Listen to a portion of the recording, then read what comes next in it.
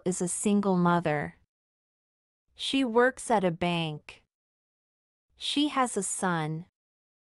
He is 8 years old. His name is Dennis. During the school year, Dennis goes to an after-school club at the community center. It is very good. Some of his school friends go to the same club. They do their homework together, play games and watch television. When Laurel finishes work for the day, she goes to the community center and collects Dennis. They go home together. But the school holidays are a problem. Laurel has to work, but there is no one to look after Dennis. The after-school club is closed during the holidays. Laurel finds a holiday camp. Dennis can stay at the camp for the long summer holiday. The children at the holiday camp play many sports. They enjoy outdoor adventure activities. Dennis likes fishing and sport, so he is happy at the camp. Laurel misses Dennis. The house is very quiet and empty without him. It is Friday evening and Laurel is finishing work. She is walking out of the bank when the telephone rings. It is the manager of the holiday camp. "I am very sorry," says the manager. "Dennis had an accident. He fell out of a tree. He broke his leg and he hit his head. His leg will be okay, but the hospital is worried about his head. They are doing tests. Please come to the hospital." Laurel runs to the car park and jumps into her car. She is very worried. "I must get to the hospital," she thinks. The hospital is about 50 kilometers away. If I drive on the new road, it will take me almost 40 minutes. But if I take the old road through the forest, I can get there quicker, she thinks. A long time ago, people lived in the forest. But no one lives there now. On Saturdays and Sundays, a lot of people use the forest road.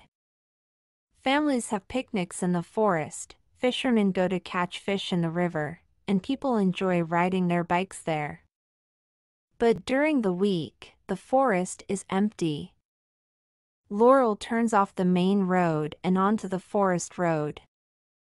She is driving very fast. "I must be careful. I must slow down. I could have an accident," she thinks. But she is very worried about her son. She can't slow down. Suddenly the car stops. "What?" shouts Laurel. "What's wrong?" "Oh no! I don't believe it." She looks at the control panel of the car. "Gas! I've run out of gas. Oh no! I forgot to get gas." She looks out of the car window. What can she do? It is dark. She is in the middle of the forest. It is about 10 kilometers back to the main road, and about 12 kilometers to the other end of the forest. Should I walk? She thinks. But if I walk, it will take more than an hour. I have to get to the hospital quickly. Maybe I should call a taxi? Yes. The taxi driver can bring me some gas. She takes out her cell phone. Oh no!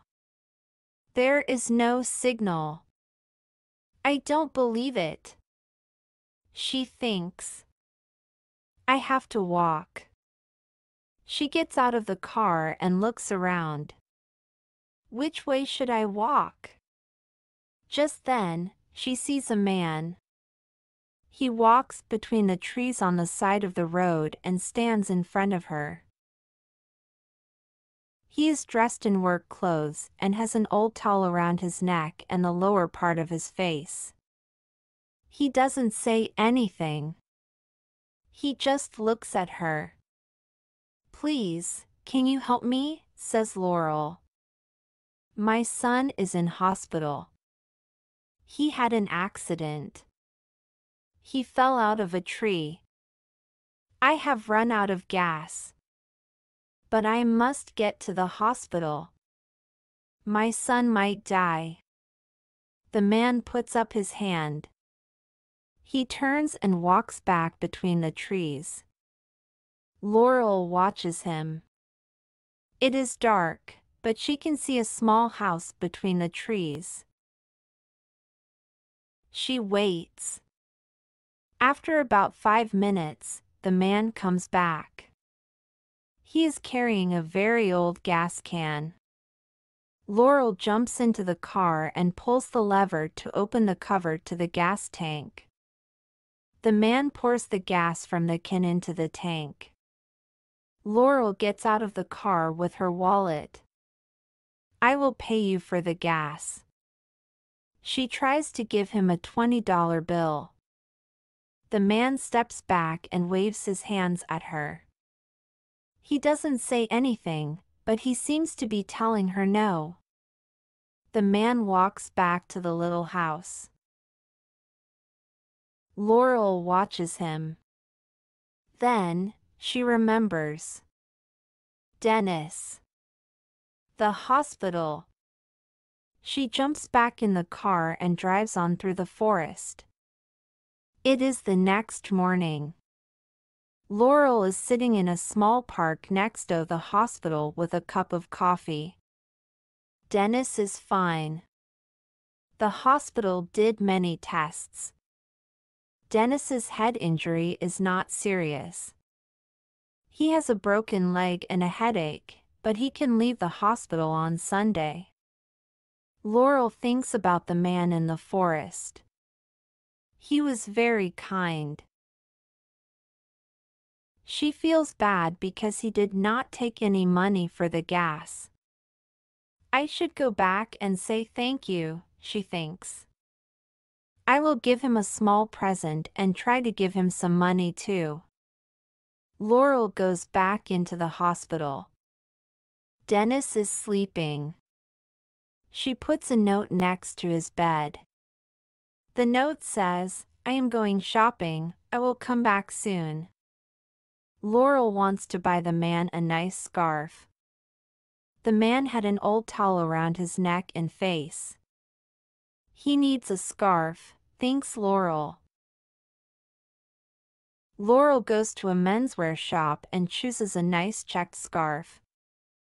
Then she goes to a stationery shop and buys a thank you card. She writes a message in the card and puts $20 into the envelope with the card. Laurel drives to the forest. It is bright and sunny, and there are many bikers and fishermen in the forest. She stops her car. This is it, she thinks. This is the place where I saw the man last night. She gets out of her car and walks through the trees. She looks for the little house. There is no house. Perhaps this is not the right place, she thinks. But I'm sure it is near here. She walks about 50 meters. Then, she sees an old man sitting on the grass under a tree. He is eating his lunch. "I'm sorry to trouble you," she says to the man. "But do you know this part of the forest well? I am looking for a small house. I thought it was very near here." "I lived here when I was a small boy," says the man. "I've been coming back to fish here for the past 40 years. A long time ago, there were houses at the end of the road. But there was only one house here. A man called William Stewart lived in the house. Where is Mr. Stewart's house? Asks Laurel. William Stewart died. Then, the house was empty. It fell down about 20 years ago. Where was it? Asks Laurel.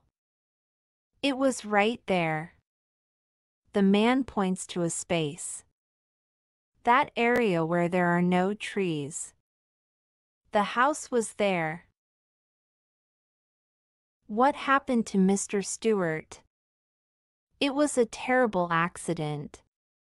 He was a forester, like my own father. One day, he climbed a tree to cut off some of the small branches. He fell. His axe was on the ground and he fell on the axe. His throat was cut. Laurel says thank you to the man and walks away. Who helped me last night? She thinks. Not Mr. Stewart. He's been dead for a long time. Maybe I imagined the house. It was dark. Maybe someone was camping near here. Maybe I saw a camping tent. She looks at the envelope with the card and money inside and the bag with the scarf. What should I do? She thinks. Then, she has an idea. I will leave the card and the scarf near the place of Mr. Stewart's old house. Perhaps the man will come back. She puts the envelope and the scarf in the middle of the area near the place of the old house. Then she drives back to the hospital. Dennis leaves hospital the next day. When they are driving home, Laurel tells Dennis about the gas and the man in the forest. Let's go to the forest. Did the man find your present? Says Dennis. I want to see. Oh, I don't think so, says Laurel. You should be home in bed. Oh, please. It won't take a long time. You said the forest road is quicker than the new road. I will be home in bed sooner. Laurel laughs. Okay. I guess we can drive home that way. But you can't get out of the car. In the forest, Laurel stops the car. It was here, she says. I put the present and the card over there. I'll go and look. Dennis waits in the car. Soon Laurel comes back. Were the present and the card still there? Asks Dennis. No, answers Laurel slowly. But these were there. She shows David an old towel and a $20 note. Thank you for watching. Please like, share, subscribe for more videos, press the bell icon and select all to get notifications.